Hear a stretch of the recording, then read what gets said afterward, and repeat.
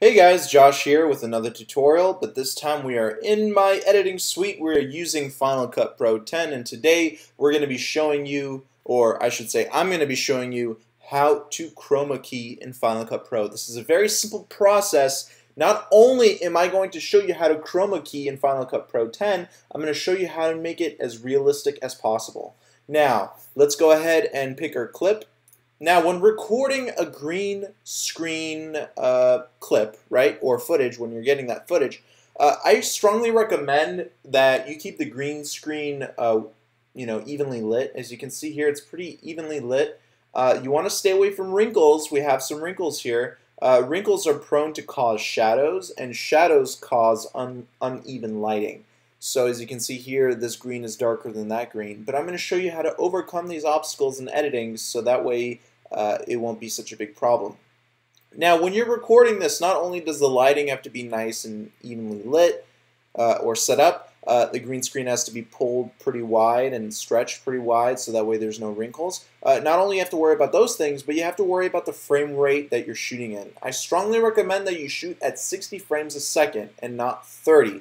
Why? Because if someone is talking in front of the green screen and they're using their hands and making some fast gestures, 30 frames a second can cause some really, can cause some motion blur. And in editing, Final Cut Pro, especially in other, editing software, won't be able to key out the color perfectly because of that motion blur. 60 frames a second, however, eliminates more of that motion blur and creates more of a realistic chroma key effect. So as you can see right now at the bottom of my screen here, we're shooting at 2997. So you will see a little bit of that motion blur and perhaps maybe a little bit of green shadowing, but probably not. Let's see how it goes. So I strongly recommend shooting at 60 frames. That's perfect. I have never had issues with 60 frames a second. So I'm supposed to be editing a sales video for my client David here. So let's go ahead and drag and drop that clip into my storyline here. Right? So this is raw footage.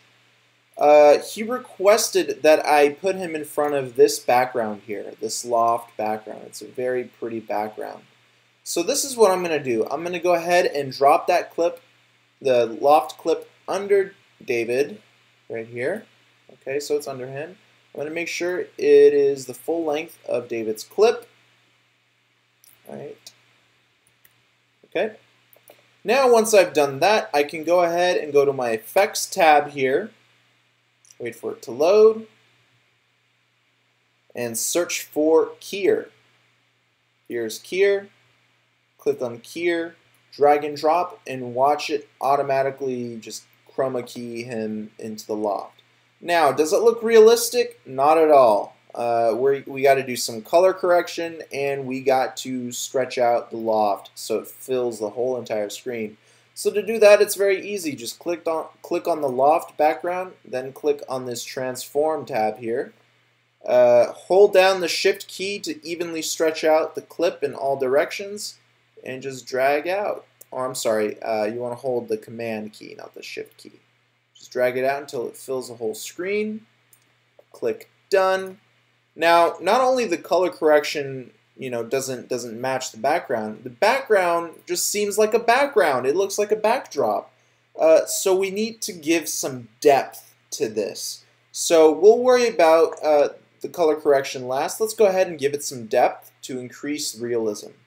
So what I like to do, if you're shooting an interview, a real interview in front of a real background, let's say, you notice that the background is slightly blurry. That is called depth of field. You want to make sure that the subject is perfectly in focus and the background is not really in focus. That way you know the subject clearly from the background. So what I like to do, I like to apply what is called the Gaussian blur. So I'm going to go ahead and type that in. Make sure you're clicking on the all. Here we go. And let's drag and drop it. Okay, it still looks pretty fake. So what I'm going to do, I'm going to lessen the Gaussian blur by going to the Effects tab, then going to Gaussian, and putting the slider amount to less. Just about There, looks pretty good. Now what I really want to do is play with the colors. Now, this looks like a white balance issue. So, meaning that his skin is too white, and it looks like if you were really in front of this background, his skin should be a little bit more, it should be warmer. So what I like to do, I'm going to go ahead and use my white balance effect. Wait for it to load here for a second. Go ahead and type in white balance. And I'm going to go ahead and drag and drop my white balance plugin onto David's clip. Now, obviously, Final Cut has its own white balance plugin. I just have a different white balance plugin I use, but they're all basically the same. So when I drag and drop that white balance plugin, I'm going to click on this on David's clip here. Make sure it's highlighted in yellow. Then I'm going to go down to my effects tab and scroll all the way down to white balance.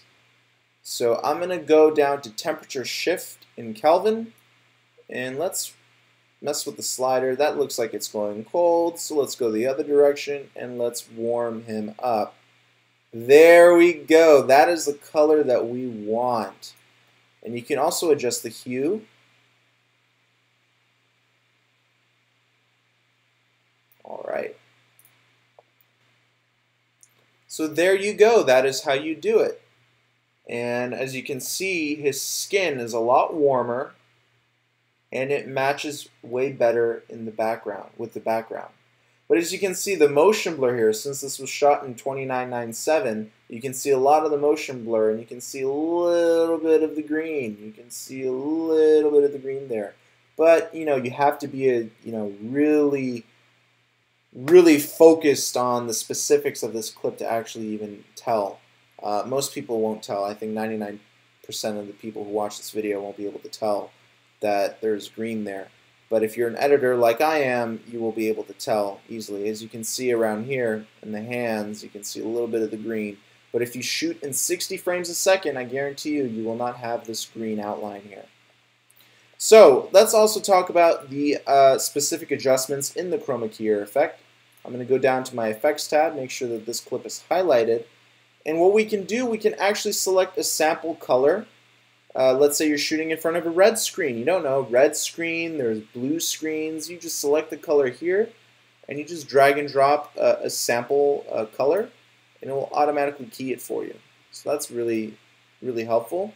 You can also adjust the strength of the effect. And what I really like to do is mess with the composite levels. So when I click on this tab, you can see that David became white, solid white, and the background became solid black. So the trick is to keep your subject in pure white and your background in pure black. That means you have a proper key. But again, this is the perfect way to see if there's any problems with your Chroma Key. So you can mess with these effects here to get a cleaner key, fill holes, spill level. It all depends on the look you're going for. Right now, as you can see, I have a perfect key. No black spots black basically means a mask or a hole. So if David had a hole in his head, that means that the background would be able to be shown through his head, and you don't want that. You want David to be solid white, or your subject to be solid white. So that's what I recommend. There's also an invert option where you can actually turn David into the background and have the background be normal. So that's actually what they do with the Apple commercials. So that's kind of cool. But we don't want the invert option. And then we can go back to the normal composite view, and that is that. You can also tighten up the edges by selecting the edges here, and it'll actually clean up the Chroma Key even more. But too much and the person stops looking realistic. So a few last tips to remember. You want to make sure that you color correct the footage by using the white balance or the color correction plugin with Final Cut Pro. It comes built in. You want to make sure that you give your background a little bit of blur if you want that depth of field realistic look. And you also want to make sure that you shoot in 60 frames a second or higher to clean up the motion blur and make sure that there is not any green, no green outline around the subject. So these were, quick, easy tips to have a clean green screen effect, and to apply the green screen is actually very, very simple. So if you have any questions, please email me at info@capturethemomentum.com or comment below. All right, guys, I'll talk to you soon. Bye-bye.